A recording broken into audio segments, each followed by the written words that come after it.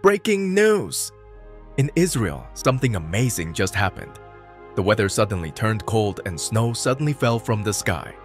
It's strange that a desert country has heavy rain and snowfall. Extremely strong rains have caused many cities to flood. These events seem to be bringing vitality to this barren land. But this is really happening here. In today's video, let's talk about this suspicious event. What is happening with Israel? Do these things contain any secrets? Is this a sign of the return of God? Please watch the entire video to get answers to these questions and also not to miss the shocking truth that I will reveal at the end of the video. Why does God send rain to this land? Delving into its deep-rooted symbolism and the geographical marvels that shape this sacred land. In Israel, rain is more than just a meteorological event. It's a spiritual blessing, a reminder of dependence on a higher power. As visitors to this land often notice, rain over the summer is virtually unheard of. It's during the Feast of Tabernacles that prayers for rain begin in earnest, emphasizing the importance of water conservation and God's provision.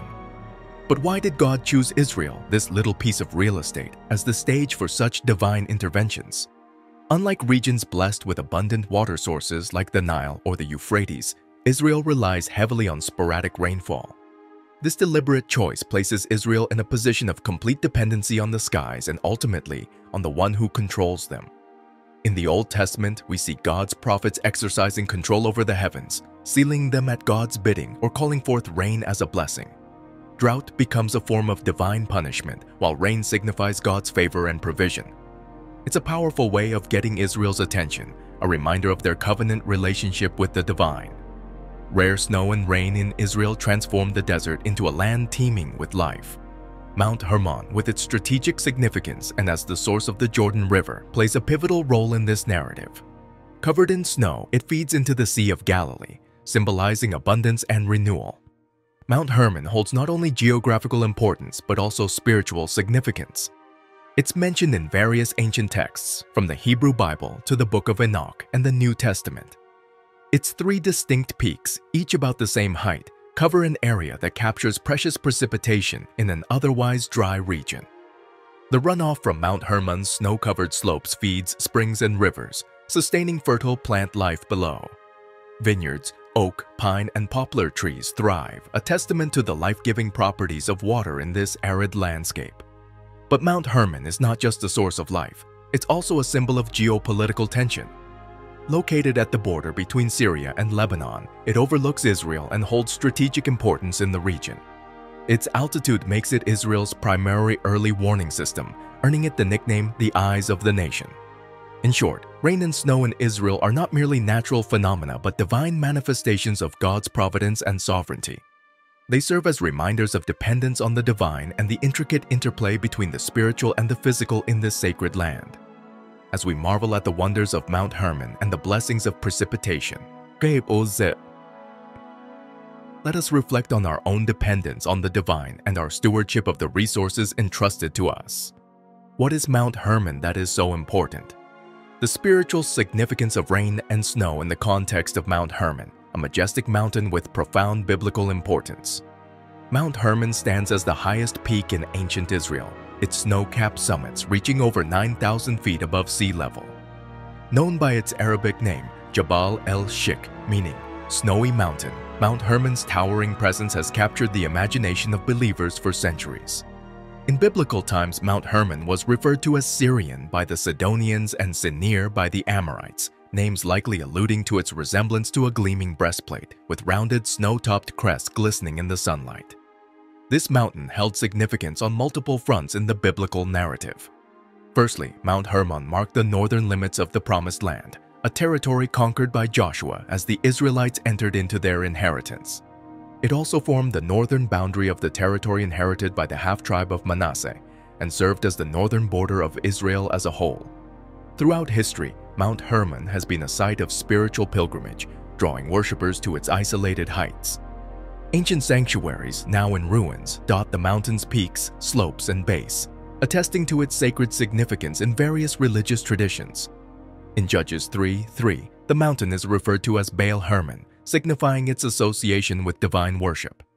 Despite its pagan associations, Mount Hermon also served as a place of encounter with the one true God, where rare rain and snow were seen as spiritual blessings, reminders of divine providence and dependence on the Almighty. The biblical significance of rain and snow in Israel is deeply intertwined with Mount Hermon's spiritual symbolism. These natural phenomena serve as foreshadowings of future events, as prophesied in Zechariah 14 and other scriptures, including the splitting of the Mount of Olives and the flowing of living water from Jerusalem. God's redemptive plan for humanity was revealed through Israel, despite ongoing conflicts and struggles. The Mount of Olives, a symbol of hope in Jesus as the Savior who brings peace to Jerusalem and the world, stands in contrast to Mount Hermon's rugged terrain. As we reflect on the spiritual lessons drawn from Mount Hermon and its associated weather patterns, let us remember the importance of dependence on God's provision and the fulfillment of His promises in our lives. Rain and snow in Israel serve as tangible reminders of God's faithfulness and His ongoing work in the world. The prophecy. Zechariah 14 paints a vivid picture of a future day known as the Day of the Lord, a time when Christ Himself will return to earth. This prophecy foretells that on that day, His feet will stand on the Mount of Olives east of Jerusalem, causing the mountain to split in two from east to west, forming a great valley. This monumental event signifies the culmination of God's plan for redemption and judgment. As the Lord stands on the Mount of Olives, it symbolizes His authority and victory over all His enemies. This prophecy, therefore, points directly to the second coming of Christ, a time when He will return in power and glory to establish His kingdom on earth. The opening verses of Zechariah 14 speak of the future plundering of Jerusalem by its enemies, with all nations gathering against the city. This catastrophic event will result in devastation, with half of Jerusalem's citizens fleeing while the other half remains. This scenario reflects the turmoil and tribulation that will precede Christ's return, as prophesied in various scriptures. As Zechariah describes, the Lord Himself will go forth to engage these opponents in battle, highlighting the divine intervention that will ultimately bring about His victory. This battle on the Mount of Olives serves as a pivotal moment in history, signaling the defeat of God's enemies and the establishment of His reign. The parallel passage in Revelation reinforces this narrative, depicting the cataclysmic events that will unfold during the end times. The severe earthquake described in Revelation, accompanied by thunder, lightning, and hailstones, mirrors the splitting of the Mount of Olives foretold by Zechariah. This earthquake, attributed to the Messiah's second coming, signifies the culmination of God's judgment upon the earth and the defeat of all opposing forces. Christ, as the victor, will reign supreme, bringing an end to Israel's enemies and casting the beast and false prophet into the lake of fire. The meaning of the Mount of Olives. Nestled in the heart of Jerusalem, this iconic hill has witnessed countless pivotal moments in biblical and modern history, serving as a silent witness to the unfolding of God's redemptive plan. The Mount of Olives, the second most famous mountain in Jerusalem, holds a unique place in the narrative of Scripture. Its significance is deeply rooted in the divine purpose that God chose to reveal through the land of Israel, situated at the crossroads of Europe, Asia, and Africa. Despite its modest size, Israel has played a central role in God's redemptive plan, with Jerusalem serving as its capital, often referred to as the City of Peace. However, peace has been a fleeting reality for Jerusalem, as it has endured numerous battles and conflicts throughout history.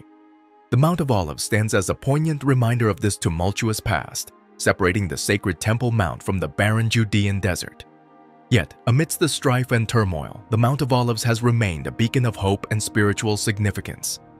It derives its name from the olive groves that adorn its slopes, which have served the city by providing oil for anointing Israel's kings and temple priests. Throughout the pages of Scripture, the Mount of Olives emerges as a place of prayer and divine encounter. King David, during a time of great distress, ascended the hill barefoot in prayer, seeking refuge from the wrath of his son Absalom. Later, King Solomon would use the mount for idol worship, erecting high places for foreign gods. In the prophetic visions of Ezekiel and Zechariah, the Mount of Olives takes on even greater significance. These prophets foretold future judgment on Israel, as well as its eventual restoration and regathering from exile. Zechariah specifically identifies the Mount of Olives as the place where the Messiah will return, signaling the culmination of God's redemptive plan. Jesus Himself frequented the Mount of Olives during His earthly ministry, using its secluded slopes as a place of retreat for prayer and teaching. It was here in the Garden of Gethsemane that Jesus experienced profound anguish, and was comforted by an angel before his betrayal and crucifixion. The Mount of Olives also served as the backdrop for significant events in the final week of Jesus' life. On 3 separate occasions, he visited the mount, each time bearing profound significance. During his triumphal entry into Jerusalem, Jesus fulfilled the prophecy of Zechariah by riding into the city on a humble donkey. Later, in the Garden of Gethsemane, Jesus grappled with the weight of his impending sacrifice, offering prayers to the Father amidst his disciples. It was here that he prepared himself for the events that would soon unfold, culminating in his arrest, trial, and crucifixion. Finally, on the night of his betrayal, Jesus returned to the Mount of Olives for a final time, where he was apprehended by his adversaries.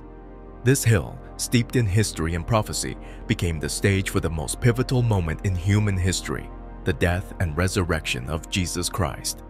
Following his resurrection, Jesus ascended to heaven from the Mount of Olives, promising to return in the same manner. This promise echoes the prophecy of Zechariah, which foretells of his triumphant return to the very place from which he ascended. The Mount of Olives serves as a poignant reminder of God's faithfulness throughout history and his unchanging promises for the future.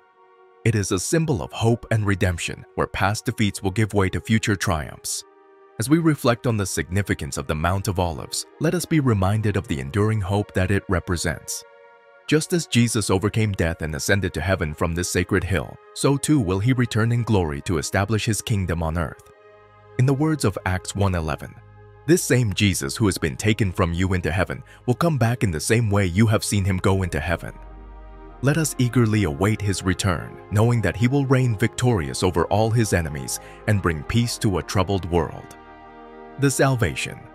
In the 13th century, pilgrims initiated a tradition during the Feast of Sukkot, where they ascended to the summit of the Mount of Olives and circled its peak in a vibrant procession of song and celebration.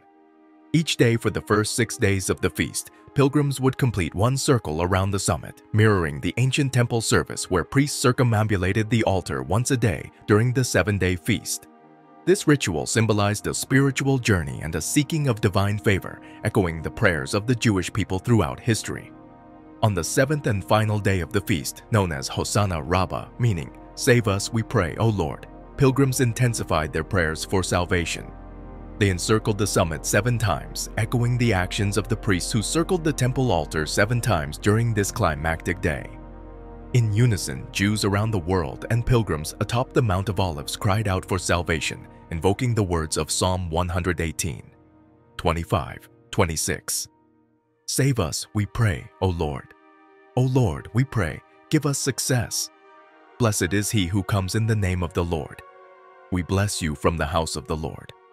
Traditionally, while the Day of Atonement is regarded as the day of judgment for individual sins in Jewish tradition, Hosanna Rabbah is believed to be the day when God finalizes his judgment on each person.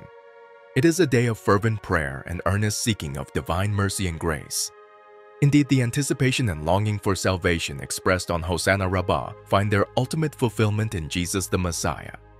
As the trumpet call of God resounds, the Lord himself will descend from heaven with the voice of the archangel and the trumpet call of God. This momentous event, described in 1 Thessalonians 4:16-17, holds the promise of ultimate redemption and transformation.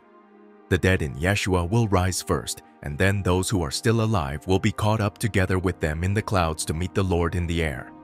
Thus, we will be with the Lord forever. The Mount of Olives, with its rich history and sacred traditions, serves as a poignant backdrop for this profound hope of salvation and restoration. Just as pilgrims of old encircled its summit in prayer and supplication, so too do believers today lift their voices in anticipation of the Lord's return.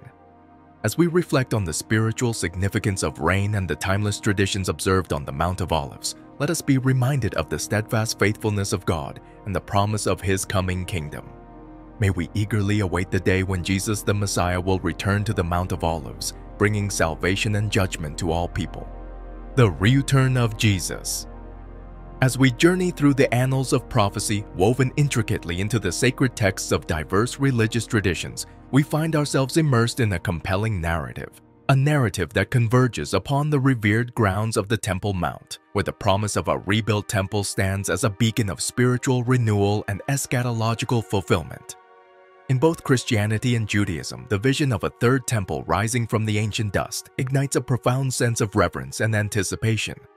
It is not merely a physical edifice, but a symbol of divine presence and prophetic destiny, a testament to the enduring faith and hope of believers across millennia. The Gospel of Matthew echoes with the words of Jesus, who foretells tumultuous events preceding his second coming, yet amidst the chaos promises a triumphant return to the Mount of Olives.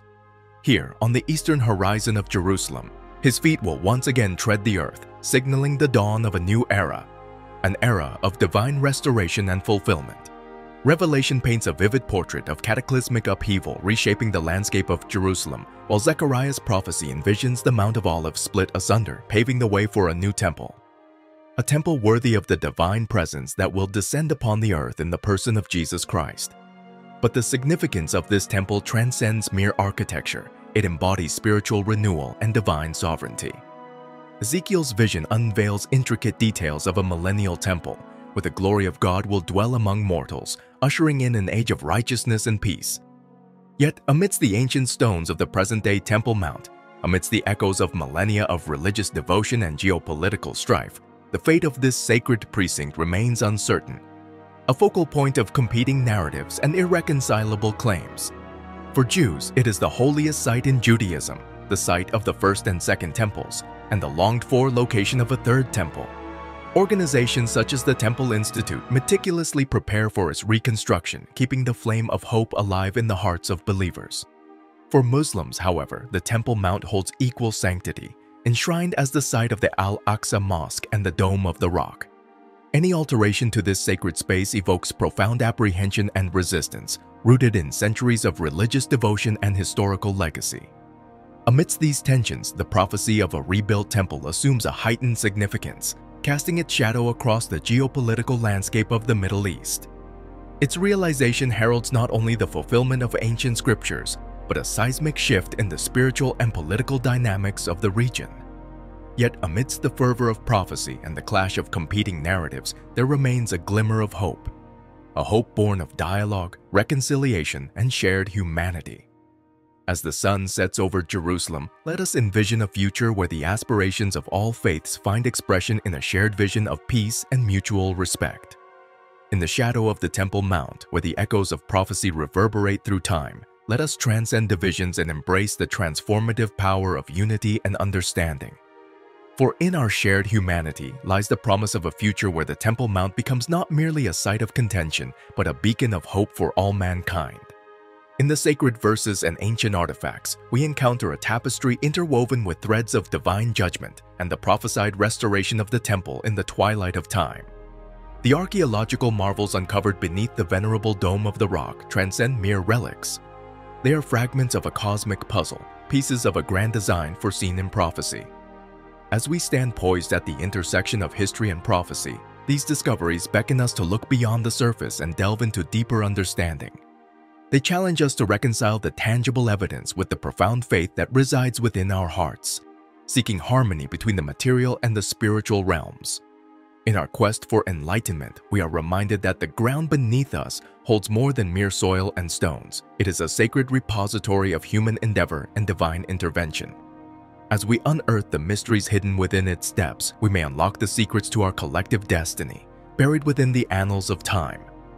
With each passing shadow cast over the Dome of the Rock, we find ourselves at a moment of reflection, a juncture where the revelations we've uncovered and the prophecies we've contemplated converge. They prompt us to turn inward and outward, to question and to seek amidst the sacred texts. In those ancient verses, we discover a promise, a guiding light illuminating the path forward. Jeremiah 29:11 echoes through the ages, declaring, "For I know the plans I have for you, plans to prosper you and not to harm you, plans to give you hope and a future." This assurance transcends time, inviting us to perceive current events and discoveries not as harbingers of despair, but as markers along the divine journey. As we stand at this crossroads of history and prophecy, let us seize the opportunity to renew our faith, to strengthen our hope. Beneath the Dome of the Rock, amidst whispers of age-old mysteries, lies the assurance of a future where understanding bridges faiths, where knowledge guides our paths. To you, our esteemed audience, I extend an invitation to join in this contemplation. Share with us your insights, your questions, your aspirations. How have these revelations stirred your soul? How have they deepened your reflections on the intricate interplay of human belief and divine promise? In the tapestry of our shared consciousness, let us ponder the imminent divine judgment and the prophesied restoration of the temple in the final days. Through myriad words and thoughts, let us navigate the labyrinth of prophecy and faith, seeking illumination amidst the enigma of ages past and future. As we come to the end of our time together, I want to thank you for joining us. It's been a journey filled with deep reflection and meaningful exploration. As we part ways, let's carry with us the lessons we've learned and the insights we've gained. May these moments of contemplation stay with us, guiding us in our own paths forward. Remember, we're all on this journey together. Let's continue to seek understanding, compassion, and hope in our shared experiences. Until we meet again, take care and be well. Goodbye for now, and may peace be with you always. If you enjoy this video, please give us a like and subscribe. Your support will be our motivation. And don't forget to turn on the notification bell to update the latest video from our channel. Hope to see you in the next videos. Goodbye and God bless you.